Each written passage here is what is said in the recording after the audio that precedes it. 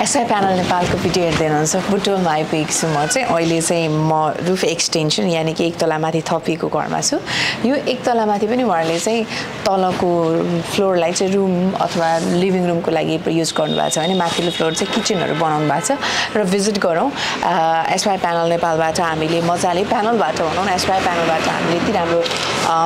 extension गर्न सक्छौँ अथवा यति राम्रो रुमहरू थप्न सक्छौँ भन्ने चाहिँ पर्फेक्ट इक्जाम्पल हो टाइलिङहरू भर्खर यसमा कामहरू सकिँदैछ उहाँ चाहिँ खासमा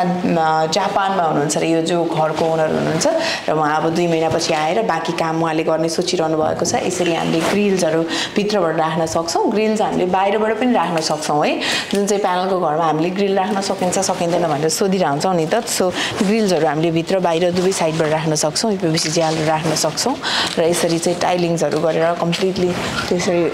भेन्टिलेसन टाइपको झ्याल प्रयोग गर्नुभएको रहेछ उहाँले चाहिँ त्यहाँ माथि अनि त्यसपछि यो साइडमा उहाँहरूको झ्याल भइ नै हाल्यो अब यसको के छ कसो छ भन्ने कुरा चाहिँ हामी हाम्रा युपिबिसी कोरियन युपिबिसीका राजेन्द्र बस्याल सरसँग पनि कुरा गर्छौँ उहाँले चाहिँ तपाईँलाई क्लियरली अझै बताइदिन सक्नुहुन्छ बाहिरपट्टिबाट उहाँहरूले भर्याङ निकाल्नु भएको छ यसरी यसको चाहिँ प्यानलको काम र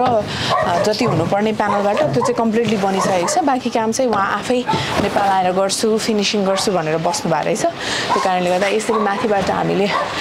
बोर्ड जुन फल सिलिङवाला अर्को बोर्ड पनि राख्न सक्छौँ उहाँले चाहिँ आफ्नै डिजाइनमा फल सिलिङ पनि राख्नु भएको छ केसी निवास तयार भएको छ केसी निवास चाहिँ उहाँले तयार गर्नुभएको छ हामीसँग हुनुहुन्छ युपिबिसी यो तयार गर्ने चाहिँ हाम्रो कोरियन युपिबिसीका राजेन्द्र बस्याल सरहरू हुनुहुन्छ नमस्ते सर राम्रो केसी निवास तयार गरिदिनु भएको छ हजुरले राखिदिनु पऱ्यो सर यो माथिको चाहिँ उहाँहरूको के अरे यो चाहिँ यो लिभिङ रुम हो हजुर यो लिभिङ रुम सहित किचन हो यो के कसो हो म त तलै पो छ जस्तो लागिरहेको थियो होइन परेछ होइन यो चाहिँ किचन भयो किचनमा उहाँले किचनमा पनि पुरै ग्रिल्सहरू नै प्रयोग गर्नुभएको रहेछ माथि पनि ग्रिलहरू राखिदिएको छ सो ग्रिल पनि भयो अनि अर्को कुरा यसमा स्लाइडिङ यो पनि भयो मजाले हाम्रो प्रयोग गर्न सकिन्छ जालीहरू अब ऊहरू नपरोस् मच्छरहरू नछिरोस् भनेर मस्त जालीहरू पनि प्रयोग गरिएको छ त्यसपछि विन्डोज त भइ नै हाल्यो है र यसरी ग्रिल्सहरू प्रयोग गर्न सकिन्छ प्यानलको घरमा माथिल्लो तलामा पनि यो चाहिँ तपाईँको माथि चाहिँ किचन र लिभिङ रुम मात्र हो सर हजुर अनि बाथरुम पनि हो बाथरुम पनि छ एउटा स्टोर रुम छ यहाँ एउटा स्टोर रुम एउटा चाहिँ बाथरुम हो यो हजुर ए स्टोरको लागि प्रयोग गरिन्छ यो माथि हाम्रो यो माथि फल सिलिङ पनि हामीले यस्तो प्रयोग गर्न सक्यो है यसमा प्यानलको घरमा जस्तो उहाँहरूको यो चाहिँ स्टोर रुममा पनि टाइलिङ गर्नुभएको रहेछ न उहाँहरूले हजुर यस्तो राम्रो चट्ट परेको एउटा स्टोर रुम टाइलिङको पनि क्वालिटी कस्तो राम्रो त्यसपछि यो चाहिँ उहाँहरूको बाथरुम सो बाथरुम एउटा निकाल्नु भएको छ माथिल्लो फ्लोरमा चाहिँ उहाँहरूले किचन भयो स्टोर रुम भयो अनि यो बाथरुम मात्र जस्तो रहेछ है त्यो टोइलेट चाहिँ होइन रहेछ ओन्ली बाथरुम होइन नुहाउनको लागि मात्रै निकालिएको रहेछ हल पनि ठुलो निकाल्नु रहेछ टाइलिङ पनि कस्तो राम्रो है सर कति एमएमको प्रयोग गर्नुभएको छ यहाँ यो आरपी प्यानल चाहिँ 75 एमएमको छ हजुर माथि हाम्रो 50 एमएम 75 कै हाम्रो रुफिङ हो 75 एमएम कै रुफिङ कलर रुफिङ प्रयोग गर्नुभएको छ माथि कति स्क्वायर फिट छ यसको स्क्वायर फुटको हिसाबमा चाहिँ अलिकति बिर्सिसकेँ मैले हाम्रो यो 39 बाई यता 28 थियो हजुर त्यसमा यो कटअप भएको छ ए तल चाहिँ 39 बाई 28 को तल मुनि चाहिँ जस्तो हामीले तल यो माथिको दुईटै टु स्टोरेज भनौँ न होइन जस्तो तल र माथि भयो किचन हल माथि निकाल्दै गर्दाखेरि 2 स्टोरेज बनेको छ यो चाहिँ र कम्प्लिटली तपाईँको प्यानलको कामहरू चाहिँ सक्यो होइन सर प्यानलको कामहरू यसमा सक्यो थोरै टाइलिङको काम र अनि यो स्टिल गोटाइहरूको काम बाँकी छ ए अनि यसमा चाहिँ अनि बाहिरपट्टि अरू आफै गर्ने उहाँले आफैले गर्ने भन्नुभयो टाइलिङको काम चाहिँ उहाँ आफैले गरिरहनु भएको छ टाइलिङको काम त्यो सबै उहाँले गर्ने हुनुहुन्छ अरे अनि हामी पनि उहाँलाई पछि भेट्नेवाला छौँ केसी सर चाहिँ अहिले जापानमा हुनुहुन्छ होइन जापानबाट तपाईँ यदि तपाईँको भिडियो हेर्दै हुनुहुन्छ भने तपाईँको घर चाहिँ यति बनिसकेको छ चाँडो आउनु पर्यो हामी अब तपाईँ आइसकेपछि मजाले खिच्न आउँछौँ होइन सर के भन्नुहुन्छ अहिले त हामी फेरि खिच्न परिहाल्यो नि यस्तो राम्रो घर बनाएको छ है यता बरन्डा निकाले यो चाहिँ निकाल्दैन बरन्डा पनि कस्तो मजाले निकालिएको यो कम्प्लिट फिनिसिङ भएर यो सरसफाइ भइसकेपछि त कस्तो बवाल हुने रहेछ है सर यो घर जस्तो यो बरन्डा पनि टक्क अनि यताबाट मैले अघि पनि भने भन्नलाई यसरी हामीले भर्याङ जोडेका छौँ होइन एक्सटर्नल बाहिरबाट टक्क हाम्रो भर्याङ जोड्न सक्यो तल जाउँ न सर के बनाएछ हेरौँ टक्क बाहिरपट्टिबाट भर्याङ जोड्न सक्यो अनि स्पेस पनि यसले अलिक कम कभर गर्यो होला होइन के सर के कसो बाहिरपट्टिबाट यसरी एउटा ठाउँ पनि खाएन भित्र अनि घर पनि डिजाइनको देखिन्छ जस्तो लाग्यो के कसो है यो एउटा रुम उहाँहरूको होइन रुम पनि ठुलो छ रुम पनि ठुलो के यस्तो बवाल के अनि यो रुममा यो प्रयोग गरेकोहरू पनि राम्रो लाग्यो मलाई चाहिँ यो वाल टाँच्नु भयो होला पेपर हामीले माथि चाहिँ हामीले यसै प्यानलकै उसले कभरिङ गर्यो भने यहाँको पिल्लरलाई चाहिँ पिभिसीले चाहिँ कभर गर्यो पिभिसीले कभर गरे हो यो चाहिँ भेल पिल्लर छ पिल्लरलाई नै कभर गर्यो पिल्लरलाई चाहिँ पिभिसीले कभर गरेर यस्तो मजाले कभर पनि गर्न पाइयो जे होस् हैन टक्क परेको एउटा घर बनाएको छ स्टिल डोर हाम्रो भइ नै हाल्यो एस्ट्राई प्यानलको स्टिल डोर प्रयोग गरिएको छ अब यता तल पनि राम्रो बरन्डा निकाल्नु भएको है अझ यहाँ लाइटनिङ साइटनिङहरू यो राखिसकेपछि त बवाल हुने रहेछ है